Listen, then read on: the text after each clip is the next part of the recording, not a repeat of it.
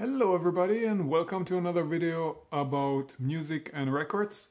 So my last VC oriented video was rather conventional to some extent, so I was mostly talking about prog rock and jazz funk and jazz fusion records. So I thought let's go back to some rather weird records. That is probably something that is a little more typical with my VC videos, at least from time to time. But yeah, I just can't help it. I'm just into a lot of these kind of atmospheric, strange albums that don't seem to have any kind of proper structure or any kind of song quality at all. Not to mention hit potential. So let's have a look. I've already prepared my stack here. I will take a sip of coffee. And let's check it out. This here is a really nice album and I've been listening to it just early in the morning today. This is called Isole del Suono by Futuro Antico. And this was a Italian or Italy-based project from, I guess, very late 70s and early 80s. This was released on Black Sweat Records and it's kind of a really fascinating, nice time capsule.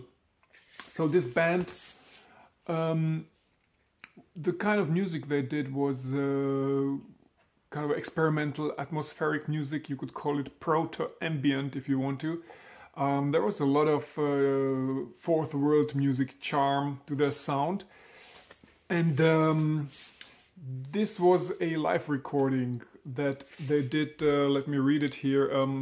This was a live performance held in Piazza Santa Stefano in Bologna on July 17th, 1980. So this was a part of a experimental music festival, and coincidentally, these guys had, during their performance, they had some really good recording equipment at their disposal. The sound is really outstanding. Not only does it capture the atmosphere of this performance, but it just really sounds great and very professional. And interestingly, this was not released for a long time, I think. This probably only existed as a tape handed down privately, but not long ago it has been rediscovered and yeah, came out as an album. So this is pretty cool, and I really like to have this type of records. So the next album is from Italy as well and came out in the mid-80s. I'm talking about this reissue of Moon on the Water. Now, Moon on the Water was a kind of atmospheric group or band that focused on percussive music. Their sound was certainly mostly influenced by Middle Eastern and Far East traditional music, and their instrumentation certainly reflected that a lot. So I would again like to kind of evoke this term fourth world music, kind of in the spirit of John Hassel. It's certainly there a lot. Now, when I was listening to this for the first time, I immediately felt reminded of another band that existed in Japan just a few years prior to that, and that's the Mkwaju ensemble. So they put out 2 records back in the day. This one is the Key Motion, their debut album. So this was a percussion group around Midori Takada. The second album they released was just called Mkwaju. Yeah, their sound is kind of, to some extent, kind of reminded me of Moon on the Water, or rather the other way around. And so if you like Midori Takada and Mkwaju, you could probably pretty much like this record here, particularly if you are generally kind of into traditional percussions and percussive music. So let's get to my probably favorite ambient group, and that would of course be OUK Conjugate from England. And this is their latest album called Attention of Opposites Part 1 and Part 2. Now this was already released, I think maybe a year ago or 1.5 years ago, and was released only on a tape. Now I was biding my time because I kind of felt or knew that sooner or later this will come out on vinyl or at least on CD, as it did. And this is a double album, and it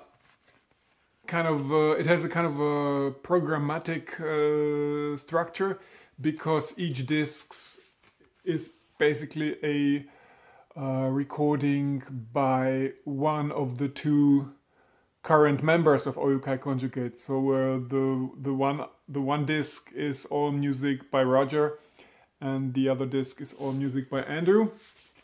In the history of music, this type of idea usually doesn't produce that great results. Thinking of Pink Floyd's Ummagumma, or maybe Emerson, Lake and Palmer's Works Volume 1. In this case, it works really well, and it's a wonderful atmospheric journey. Rather dark and gritty in some moments. OUK Conjugate. Now let me stay with OUK Conjugate, because there was also another release from this band that I want to share with you, and that is a 12-inch entitled Sun Chemical. Now there is a bit of a story behind that. This had once been released as a CD, I think like in the mid-90s. This was super interesting because at this point they had released probably around 4 to 5 albums, and their last 3 albums were these really outstanding kind of organic ambient fourth world records. At the same time, this was the era of electronic dance music coming up, and everything was being remixed, and having a remix was kind of the thing back in the day. And so an ambient group having a remix album, it can probably go in many directions, and I guess the rather uninspired cliche would be just to have some droney sound from your album and just added some electronic drum computer stuff to it. That's not what is going on here at all. This is fascinating. They basically took only one track from their album Equator called Sun Chemical, and basically 6 guys took a shot at this track and created this amazing compilation of 6 remixes that had their own individual names. And first of all, the original track is almost unrecognizable here, there is some of the best electronic music I know on this album. It's quite outstanding. So if you ever, this sold out pretty quickly. So if you're ever looking for some really good kind of moody, atmospheric electronic dance music, then this is a pretty good CD to cover that craving. So anyway, 25 years later, Optimum Music released this vinyl version of this remix album. This is not as extended as the CD, so there are only 4 of these 6 tracks on this version here. Of course I could not say no. So that's some news from OUK Conjugate. Now I also wanted to show you some CDs. First of all, there was this re-release. This came out originally on vinyl in the early 80s, I think in 1981. This is a Planetary Unfolding by Michael Stearns. It's quite a legendary ambient soundtrack, very cosmic, very futuristic, some great interstellar droning going on here. And so when Project decided to release it new on CD, I could not say no. And for me, this is certainly this type of music that actually kind of lends itself better or more towards the CD format than the vinyl format, honestly. But as far as atmospheric and experimental electronic music goes, this certainly is a classic. And so, if you like, you should check it out. Michael Stern's Planetary Unfolding. So, anyway, let's move on. Let's move on to some really dark classic. So I got this album here. It's a re-release of the Samia Lemani album by SBK. In the second half of the 80s, this was an album with quite some cult following, so to speak. Graham Revell's band certainly fascinated people in the underground, and for me this was a very formative time because I was like in my late teens and I completely dropped out of any kind of overground life, particularly as far as art and music goes, and I went totally underground and listened only to music that had only a very, very limited exposure. And in those dark and quite odd circles, SBK was really revered as a very fascinating industrial band. And this was, I think, their third album. But interestingly, their third album is certainly less industrial than the previous one. But it's more a exploration of sonic layers. It's much more... I certainly don't want to call it dark ambient or something, because this would not fit here. It's just a very atmospheric album. It has a very dark attitude and it has this subtitle, Songs of Byzantine Flowers. I guess you probably could see this record much closer to the stylistic realm of early Dead Can Dance. That's kind of the world where it was existing back in the day. Certainly, on the other hand, you could associate it with projects like Laibach or Nurse with Wound. It's kind of in this acoustic realm. It's actually a pretty pleasant listen, but of course it has a very kind of intrinsic sadness, and it's also a very nice reissue. It comes with a bit of liner notes by Graham Revell, and you can really believe me, if someone had told me in 1987 that the guy from SBK will one day become kind of a big animal in the world of Hollywood soundtrack industry, I would laugh in your face. But that's exactly how it happened. So yeah, so this is a really nice reissue, and I certainly enjoyed to listen to this music, because I have not listened to it for many years, if not even decades, and it sounded really fresh in my ears and kind of took me back down the memory lane.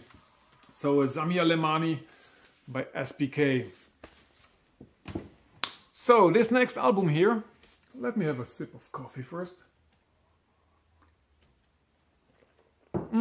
That's an interesting project here. So this was recorded by an artist called Iona Fortune, or Iona, or maybe Iona Fortune. It's called The Tower of I. Now it feels to me, and I don't know if I understood this correctly, but this entire album is dedicated to the art, the Chinese art of I Ching. And it is my impression that this is supposed to be the first of 8 albums. And I think in the world of I Ching, the number 8 is very important. And it has 8 tracks, and each track is basically dedicated to one of these I Ching hexagrams. And I think the idea is that in the end you have 8 albums with 8 tracks, which is 64, and I think 64 is kind of an important number. I don't know any about those things, but you know, you kind of read now and then something about stuff like that. So the music is quite fascinating. I would not oversimplify it by calling it ambient, because I don't think it is ambient. It uses a lot of sounds that you would associate with Chinese music, but also Southeast Asia. There's a certain gamelan type of feeling about some of the tracks, and overall it's a very pleasant listen. It's quite idiosyncratic, and honestly it doesn't sound like all the rest of the atmospheric albums. It's very much a thing of its own, and in that instance quite unique, I would say. So I'm really curious if this artist, if she can manage to actually follow through with it, and if in the end there will be 8 of these records there. Sounds like a big task. Yeah, here's another interesting record that this type of music I really like to collect. This type of stuff, it's always very appealing to me. So this is called Ikiru, or The Wanderer, and this came out as a type of charity record that was recorded supporting some environmental group that was struggling to protect the monarch butterfly, whom you can see here on the cover if you look closely. You probably already have recognized the butterfly. Now, this album was recorded by Luis Landes-Levy, who is a famous sarangi player. The sarangi is a kind of a South Asian, Indian and Nepalese string instrument that could be described as a very kind of distant cousin to a fiddle, and has this very sort of emotional sound that often you actually associate with traditional Indian music. This kind of crying string sound played with a small bow. So on this record, both sides contain a kind of 15 to 20 minute long cut, or just jam, with Landes-Levy playing her instrument, but at the same time it's quite beautifully interwoven with kind of natural sounds and kind of electronic effects. So in the end you get a very kind of unique sounding experimental album. It is very atmospheric and certainly very pleasant for the ears, I think. It's not a noisy record, it's more like a type of ambient album, although it would not be a very apt categorization, I think. So that's Ikiru, or The Wanderer, and this had been recorded in 2017, so that's actually not that long ago. I really enjoyed this type of music. I mean, I also do actually listen to it, so it's not just snobbery. And I had been listening to this one probably 3 or 4 days ago, and it's a great, pleasant listen, particularly if you are walking through forests. This is a nice soundtrack, and it's very kind of funny if you can't really distinguish if the birds you're listening to are actually on the record or in the woods. Very much in the same vein as the previous album. So this is called Luxury Apartments. Again, each side of this record has only one track on it, very kind of experimental, very atmospheric. Here in this case, certainly working more with all type of samples and even kind of keyboard and organ playing, and it's all very interesting and very unique. This was recorded by an artist named David Tyrek, who unfortunately died very, very young. The age, you can see him here in this photograph. It was some sort of climbing accident, and and this was a experimental recording by him that remained archived for many, many years and now had been rediscovered and released. So this came out on Finders Keepers in 2015. So another example of a very kind of interesting and certainly pleasant listen of a music that you wouldn't call it ambient, because I think it's much closer to genres like musique concrète, but certainly not in a noisy way. So certainly an interesting album, and again one of those somewhat exotic or awkward records that I really love to collect. So Luxury Apartments on Finders Keepers.